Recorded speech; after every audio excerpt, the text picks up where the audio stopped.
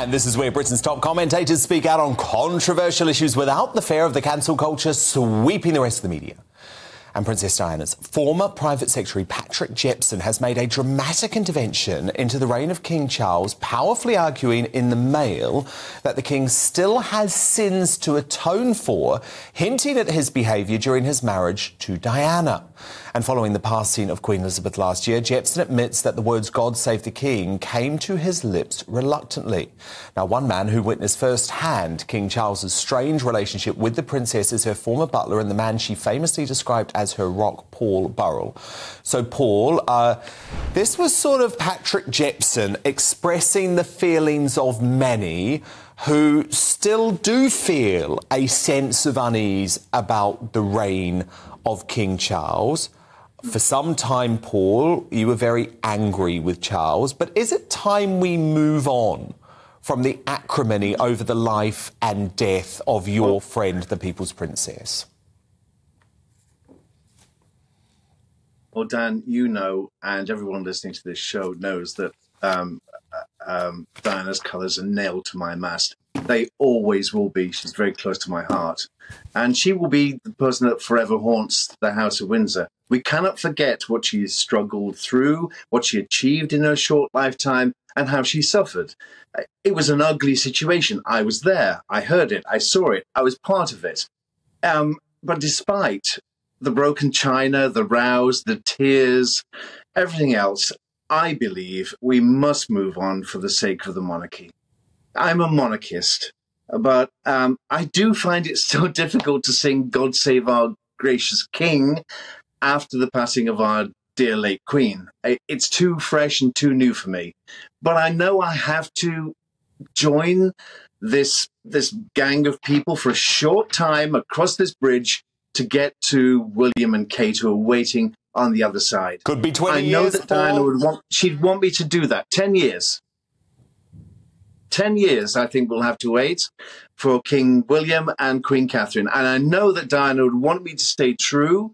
She'd want me to stand close to William and Kate and help them over that bridge. I'm not saying that because, of course, Paul, Diana never wanted Charles to be king. But do you think if she was still alive today, she would have changed her view? She would support him because she was a monarchist. And I believe she was gracious enough to actually hold his hand and help him along the way. She would have been an incredible asset to the royal family alongside Kate and William. But that's not to be. But we can't forget what happened, Dan. But we must cross the bridge to help the monarchy survive. OK, now, Paul, Prince Harry kicked off the Invictus Games in Dusseldorf this weekend with an assured opening ceremony speech while also appearing on German national TV. Watch this, Paul. Guten Abend zusammen und herzlich willkommen zu den Invictus Games 2023 here in Dusseldorf. Now, I'm not saying we play favourites in our home, but since my wife discovered that she is of Nigerian descent, it's likely to get a little bit more competitive this year. I said, are you ready? Let's do this! Thank you! So, Paul, I really do feel, even as a critic of Prince Harry, that the Invictus Games is his big achievement in life. It's what all of his focus should really be on. Do you think the Duke has salvaged his damaged reputation at all over the past couple of days? I think the Invictus Games is a wonderful vehicle for Harry to showcase our wounded servicemen and servicewomen. He's doing an excellent job there. Of course he is. Praise to him. But, you know, don't forget what's happened. He's thrown his family under the bus. He's washed dirty laundry in public. He's turned his back on this country, on the people of this country, and he deeply upset his grandmother, our Queen, on her deathbed. And recent history is very difficult to forgive. I think it will take a very long time before Harry is embraced again here in this country. But it's interesting, isn't it, that Meghan wasn't standing by his side on this occasion.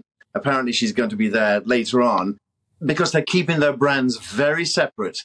This is a power couple in Hollywood who are making millions whilst people in this country suffering a cost of living crisis. Now, think about it. And they continue to whinge and whine about their lot. Yeah. I just can't deal with it, Dan. I can't.